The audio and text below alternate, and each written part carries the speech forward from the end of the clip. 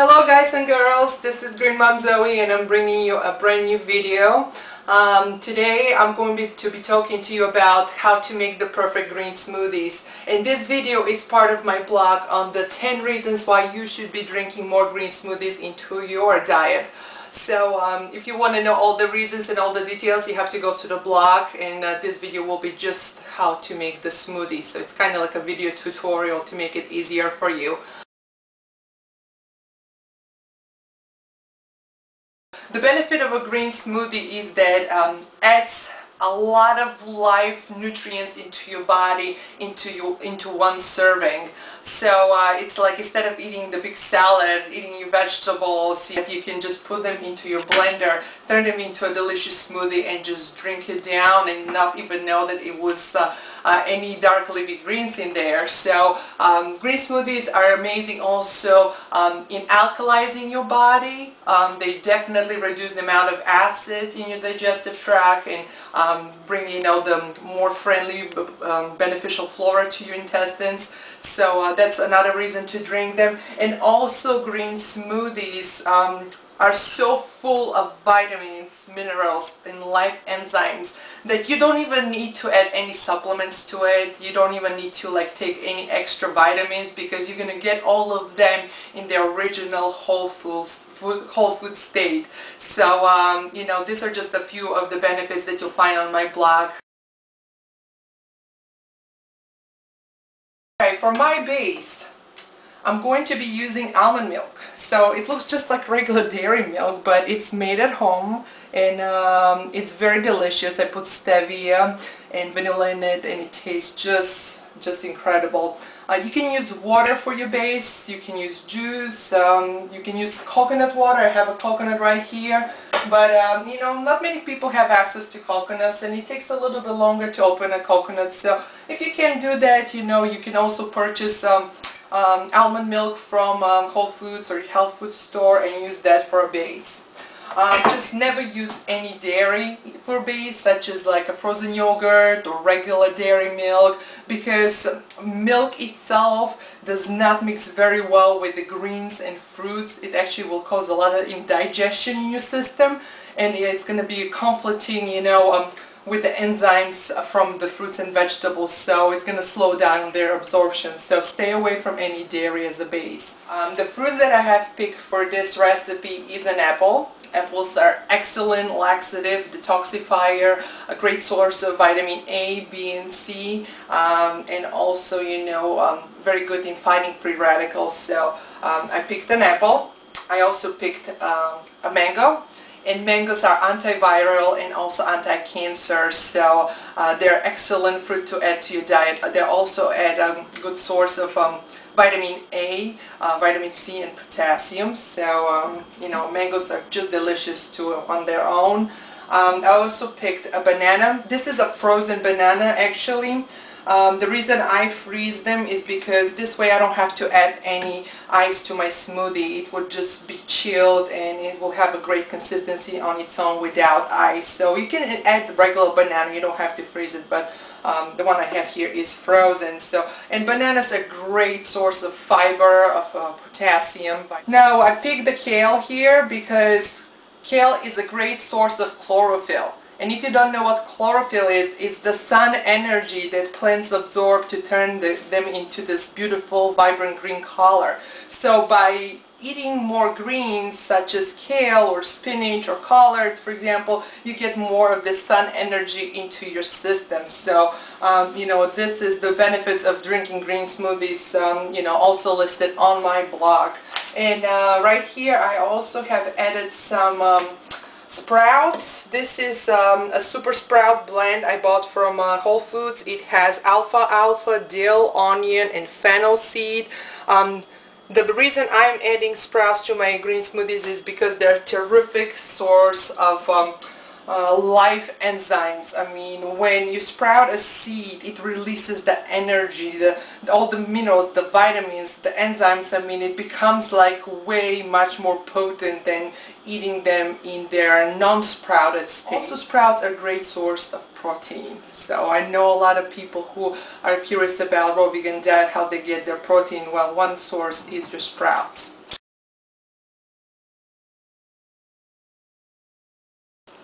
Alright, so I have all my produce cut up and ready to be put in the blender, but before I do that, I just want to stress one thing. It's very important that you understand the rules of food combining, and I have right here a chart that I will include on my blog. There will be a link that you can print out and use as well. Certain fruits have to be blended with other fruits just to be able to be absorbed better in the system, such as like you have the acid fruit, the sweet fruit, and the sub-acid fruit. What that means is that, for example, acid and sweet fruit are not good combination for your smoothies because they require two different digestive juices and it creates conflict in your stomach. So the best thing is to use acid fruit with sub-acid fruit or sweet fruit with sub-acid fruit. Make sure that you use one of those charts at home when you're preparing your meals, whether you're vegan, vegetarian, omnivore, or whatever diet you're following. It's just a great tool for everyone to get the optimal nutrition from their diet. Okay. So now we're going to put our ingredients into the blender. The blender I'm using is the Vitamix 5200. It's by far the best blender on the market. I can't recommend it highly enough. I've been using it for 3 months now. We use it at least 4 or 5 times a day, the least. And it's just very powerful, very sturdy, very well made.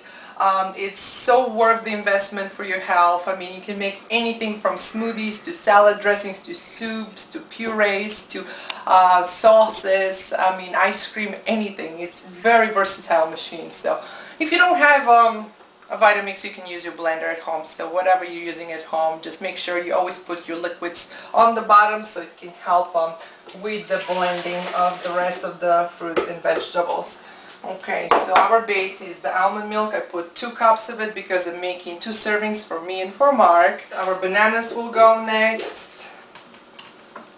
Then we're going to put our apple, a whole apple. Then we're going to put half of the mango or more, depending what your taste is.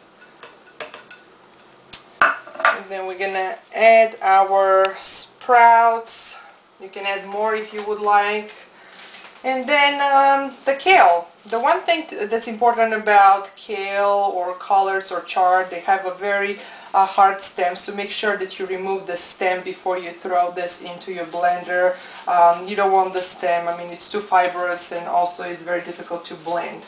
So just cut out the stem and then put all of your greens right on top. So this is like 2 cups full of greens, okay? Alright, so this is the basic recipe. So you can do that, or you can also add some other whole foods that I have here. I mean, I'm a big fan of lucuma powder. It's a delicious fruit that is bean powder, so it tastes like a caramel with very pleasant, flavor.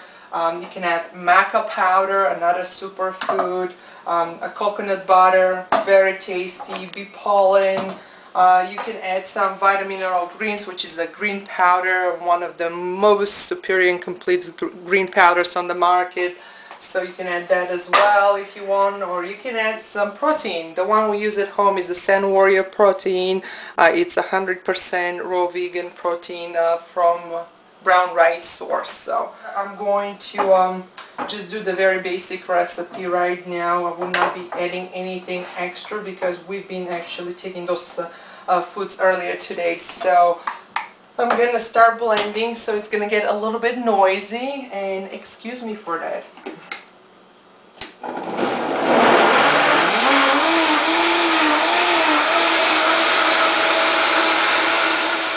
So our smoothie is ready now. It's all blended up. It took like 30 seconds probably for this blender to blend it. It might take a little bit longer if you have a conventional blender because you need to make sure everything blends consistently and well. So I would say up to 1 minute blending in regular blenders. So now we're going to try it. Don't let the color discourage you from drinking green smoothies because the taste is what is more important. It tastes very sweet. Let me try it first. Terrific. It tastes just like a fruit smoothie with a green color. That's all it is. I mean, you can add any kinds of greens into this and it's gonna be just as delicious because the fruits make it sweet and neutralize the grassy taste of anything green. So here we go. This is the easiest way to make a green smoothie. Feel free to experiment with your own creations at home. Like I said, make sure that you download this food combining chart on my blog. There will be a link there, and try to follow it as much as you can. And try to drink one of these at least a day, if not more. Thank you for watching my channel, and I'll see you soon. Peace to everyone.